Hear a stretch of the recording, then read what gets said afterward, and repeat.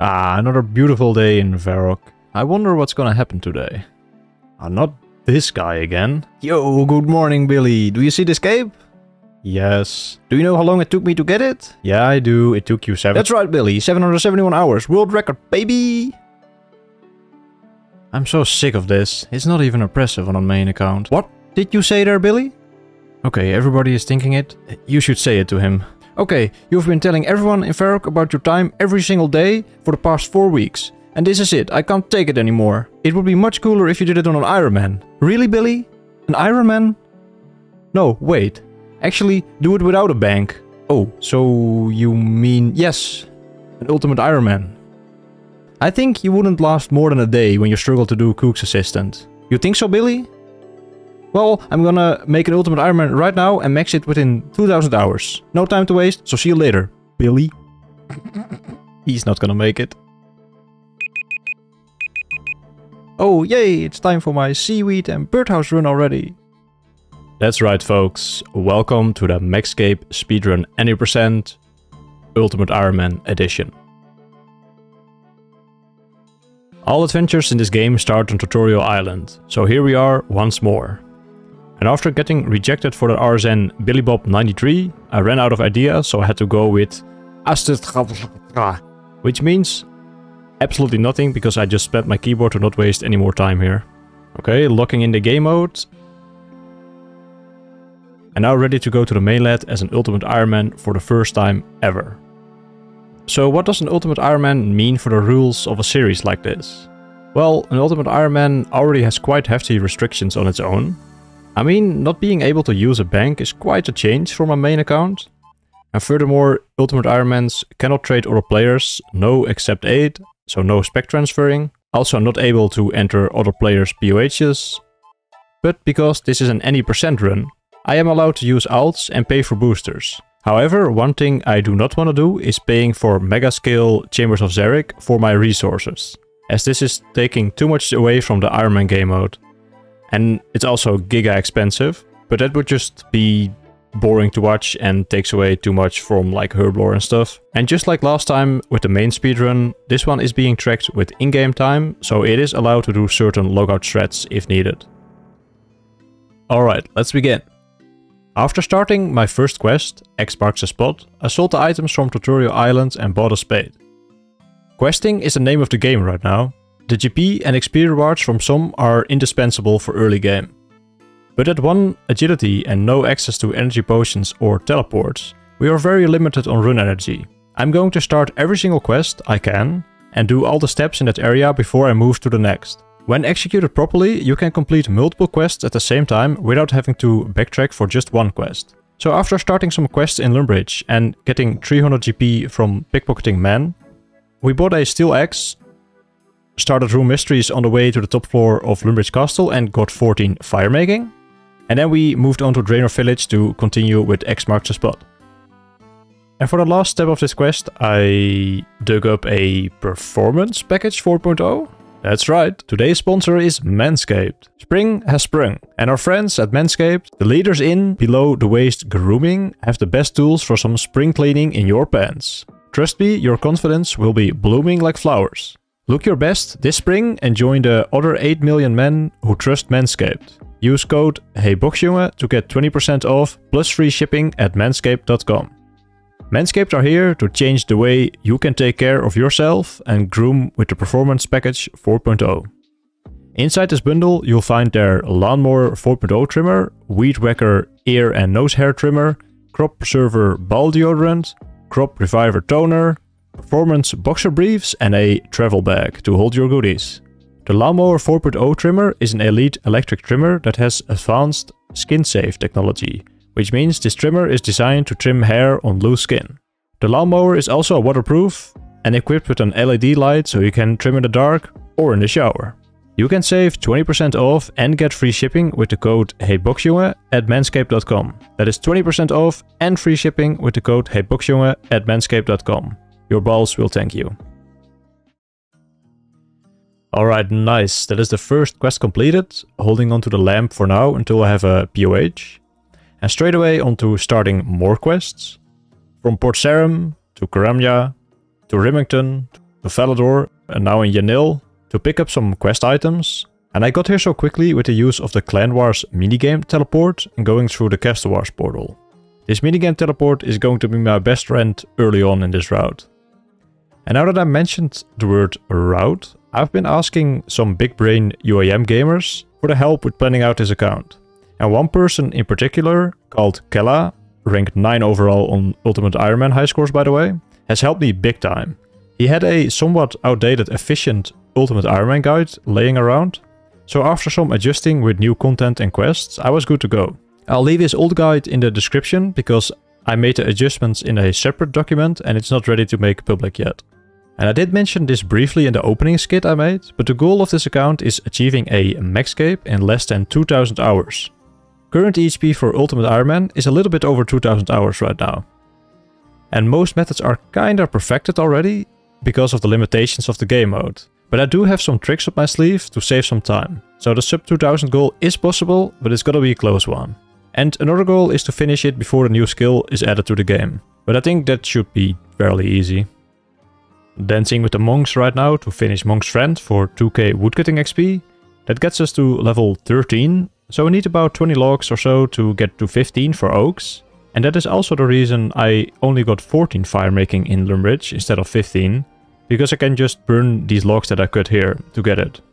And we can start cutting straight away with our steel axe. And since my run energy is low, and I still want to do a lot of stuff in this area, I'm going to get 30 fire making at oaks now, just AFKing and letting my run restore. Because it literally takes 10 plus minutes at level 1 agility. Like, why? That is 30 fire making done. I'm now going to do some business in Ardy. Made some great deals with the Ardy baker stall. Got all these cakes for free.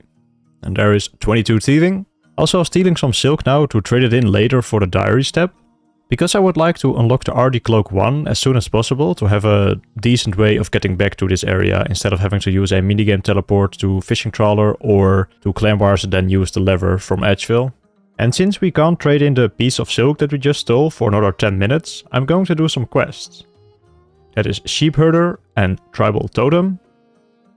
We also used the GP from Sheep Herder to buy POH and got 4 construction from using the X marks the spot lamp on it. And it's probably not a surprise, but the early game goal is to get the Winter Dot, so we want to get our construction up a little bit to start gaining more XP at Dot, since it scales with your level. So ideally you want to have at least 16 construction or something like that before going there. And construction costs money, so quickly getting the 10k from the stronghold, which I'm going to use for completing Daddy's home. And this is the first time I've had trouble with the amount of items I can carry. Daddy's home requires 10 planks and 5 cloth, but I can only carry 7 planks. And the rest of the items in my inventory are all necessary for quests, so I quickly dropped the items for Cook's assistant, since I can just get those back fairly quickly in Lumby, if I don't make it back in time. But yeah, this route is so good that we went all across Gielinor to gather items, complete quests, and now bring those items back to the start again, to finish quests that we started on the first minute of the speedrun. Luckily, I did make it back in time to pick up my pot of flour, egg and bucket of milk. After running around some more in Varrock and got 9 Slayer and 9 Hunter, we are now back at Lumbridge to finish some quests. But let's go over the plan to get the Winter Dot efficiently. We need a couple more things. 50 fire making, and for that I plan to do 3 tactiques. But in order to be able to do that, we're going to need 19 herblore for Guamtar or 46 fletching for teak stocks. But training fletching normally is terrible right now, and it just gets done 0 time anyway at Winter Dot. So we need to get 19 herblore somehow. Luckily, there are some quests that we can complete early on that should get us to level 19. Of course, first is Druidic Ritual to unlock the skill. Client of Corrent gives 2 lamps of 500 XP each, and we both put those on herblore. And then we do Jungle Potion. And lastly, the dig side. That is 19 herblore taken care of. Also need to get fletching up a little bit because of the scaling. And I bought some feathers and fletched some arrow shafts. And now entering the combat training camp to finish the RD Easy Diary and to buy some bronze arrow tips. These arrows should get me like around 20 fletching, which is more than enough. Picking up the Arctic Cloak as well, and I'm gonna save the lamp until I'm 30 construction at Winter Dot. But the Arctic Cloak is super helpful. Very close to fairy rings and just a nice teleport to have in general. We still need to get our hands on a Guam leaf to tree tick with. And lastly, also a games necklace, which requires 22 crafting, 7 magic and a gold bar. I completed several quests for the crafting level, murder mystery, an observatory quest. I actually got an uncut sapphire from the observatory quest reward, which saves me a trip to the gem trader, I guess. And the gold bar I got from the dig site quest reward. Sapphire necklace made, now I need a cosmic rune and level 7 magic. Decided to knock out the 7 magic and the guam leaf in one go by killing cave bugs in the Lumbridge swamp. They have a 1 in 8 drop chance of a guam leaf, so hopefully it doesn't take too long. I still need to level up my magic a little bit, since I'm only able to use Wind Strike right now. Dude, these things are OP, man. I don't think I can kill more than one here. Like, it's healing back to full. What? Man, it just healed from 1 HP to 5 in like a couple seconds. I didn't know they had such an insane regen rate. 2 hours later. Dude, I might have to go back for food if I don't get this on drop rate. Please, just give it me on the first kill. And now risking it all on the way to the mage bank for a cosmic rune. There we go, games necklace enchanted. I'm not gonna lie, if I got PK'd here, which was pretty much impossible because the wildy is dead, I would probably just have reset my account since I'm not that far in at this point. Another moment where I was really close to resetting was Waterfall Quest. Oh my god, I'm so lucky. I did complete the quest though, and I didn't die. That is 30 attack and 30 strength. Now time to get 50 fire making for Wintertot. The only place with multiple teaks I have access to right now is on the north coast of the Isle of Souls. Which is stupid big, by the way. I couldn't even get there with 100% run. Once there, I turned on the visual metronome, since I cannot afford to make tar here. It would lose me a lot of time if I had to go back for more tar. And it's actually surprisingly difficult to stay on cycle with this. The lack of a stall or an animation can throw you off quite easily. So I just had my eyes on a number and chopped away. The success rate with a steel axe isn't too great, but it's not worth it right now to get a higher tier axe. And once I filled my inventory, I tried to burn down this stupid island. And sometimes trying to light the fires in a pattern to fight the demons of boredom. It's actually kind of wild that it is gonna take me like 2.5 hours to finish 50 fire making as an Iron Man. When as a main you can just buy the logs and do 50 fire making in like less than an hour. Final woodcutting level here at 48. And of course we stay efficient and light our last inventory of logs while running. I need to have food for Wintertot, but as an Ultimate Iron Man I can't really live on cakes as I would need to steal more every couple games. So the way for me is going to be pineapples. Well, there's 50 fire making. But I buy the pineapples from the charters and note them at the tool leprechaun. And now with these noted pineapples I can just unnote a few every couple games and just slice them up for HP. However, I will still need to leave Wintertot occasionally to bag my loot. Because I can't bank the crates from Wintertot, so I have to go to Ferox for a looting bag now. Kicking rats out of Ferox is a good way to obtain a looting bag if you aren't risking much. I actually should have deposited my GP here in the coffer, but the chance that I'm getting attacked here is very, very slim. And on top of that I got a looting bag after 2 kills anyway, always lucky. So let's talk about the looting bag. The looting bag stores up to 28 tradable items or stacks of items. It is going to be my main way of carrying more items than my inventory allows. So for now I'm just gonna stuff the bag with all my Wintertot loot. But if I wanna use one of the items from my looting bag, the only way to get them out is to either suicide and rebag the other items, or destroy the looting bag inside the wilderness and quickly pick up everything, since it will be visible to all players instantly. So I am probably only doing the suicide method for now. Getting my last warm clothing piece before teleporting to Wintertot.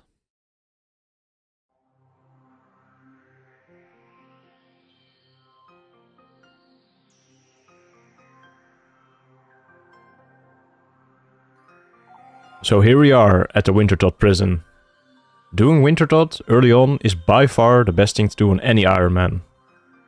Not only is it the best way to train firemaking, you also get passive XP in 3 other skills as well. Woodcutting from chopping the bruma roots, fletching XP from fletching the roots into kindling, and most notably, you gain construction XP from repairing the braziers. This allows you to skip the very slow and expensive early levels of construction. And I started here with 48 woodcutting, 25 fletching and 16 construction. And for the playtime and progress when entering Wintertot, I have 26 quests completed so far, for 46 quest points. And I've already done 1 game in this clip, so the playtime was around 12 hours before entering Tot. And the total level was around 450. There is 70 firemaking and already up to 36 in both fletching and construction. Now up to 74 in just 6 games. And as an Ultimate Ironman, it is much better to do Dolo Wintertot instead of hopping. Since with hopping, you fill up your inventory very quickly with supply crates. As you only get 500 points per round and you can do like 20 rounds per hour or something. And solo or Dolo takes around 50 minutes to complete just 1 round. And since I'm limited on inventory space and cannot bank, it is much better to max out the rewards per crate and keep like 6-7 crates on me before opening. The cap for rewards per game is 13,500 points. So we're getting pretty close to finishing this round and I'm going to open the crates I got so far after this one. But first, let me explain Dolo Wintertot. I'm using an alt to help me speed up the games and XP per hour. After a game ends, I log out on my Speedrun account, then start the game on the alt to lower it to around 30% and gather a full inventory of rejuvenation potions. This allows me to fully focus on XP on my Speedrun account because I can just heal the pyromancers on my alt when needed. And also I can finish the game much easier with 2 accounts instead of having to run around non-stop on 1 account. Teleporting to Varrox now to start opening. But before I open the first crate, let's take a look at the potential loot from Wintertot. In total there are over 50 different items you can get as a reward, like logs, gems, herbs and seeds, and even fish. But my looting bag can only hold 28 stacks of items, so I will have to drop a lot of the loot. The main things I'm keeping are noted logs for birdhouses in the near future, gems for some easy crafting XP, and the majority of the low-level seeds and herbs. And of course the coins. So the first crate, nothing special. I'm just gonna bag all the loot I need real quick. Second crate also not that special, up to 42k GP though. And now for the third one.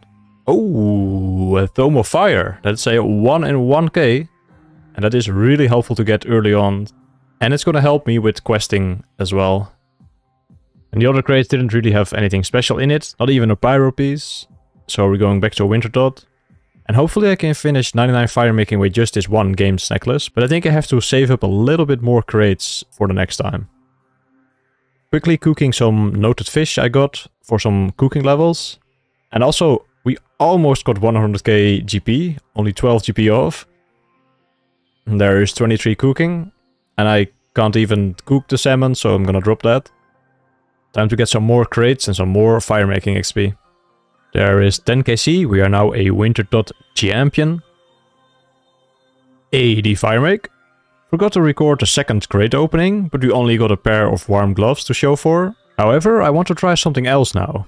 Since I'm doing Dolo and I slowly lower it from 30% to 0 over the span of a game to maximize my XP an hour, I get slightly less construction XP per hour.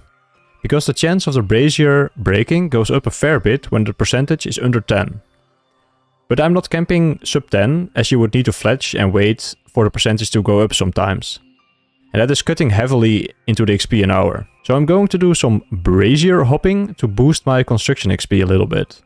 What this means is that I hold 2 worlds at around 10% with my alts, and just quick hop between them with my Speedrun account.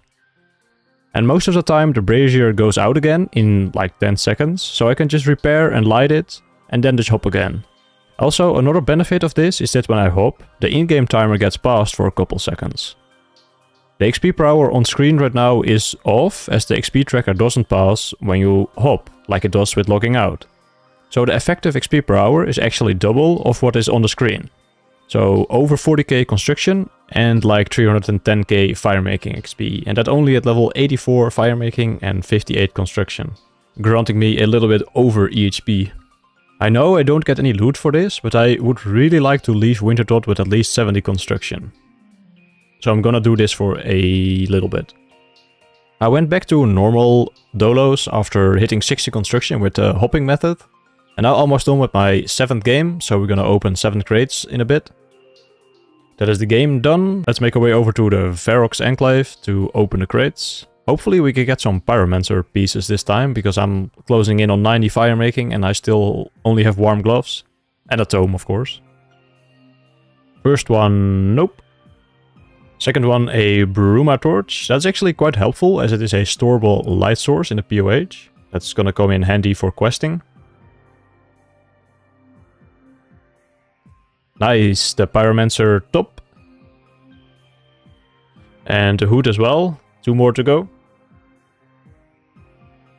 Oh wow, also the ropes. That is 3 back for the Pyromancer pieces for the crates. That is kinda nice. Can we get the boots as well on the last 2? No. Quick tip for those who want to be a little bit more efficient and active while wintertotting. When a brazier goes out and you click to relight it, immediately start a fletching action the tick after. Then, when you see your firemaking XP drop, wait 1 tick to get your kindling. You can also do this after a repair, but you have to wait an additional tick if you dodge the damage from the brazier. So sometimes what you can do is to eat the damage from the brazier and immediately repair it and fletch, if the Pyromancer didn't die, of course. That saves you an additional tick. But basically what you're doing is saving 3 ticks per kindling, as you only have to wait 1 tick after the firemaking action. And normally fletching is a 4 tick action if you just AFK it. And also if you dislike doing solo, just do dolo. That makes it so much better. You don't have to worry about healing the Pyromancers on your own, so it's much more relaxing and much better XP per hour as well. There is level 90. No, I trolled. My account doesn't have member anymore. I thought I had time to bond it at Wintertot, but apparently I was too slow. So we're in Lumbridge now. But I'm gonna open these 4 crates now, since, yeah, I'm not at Wintertot anymore, so might as well. Alright, let's see it. Hey, there are the boots. That is full Pyromancer achieved. And also a Bruma Torch and warm gloves, but that doesn't really matter. Got myself 8 more crates and up to 95 firemaking, closing in on 96 already. So we are pretty close to being done. Let's see if these crates have anything special.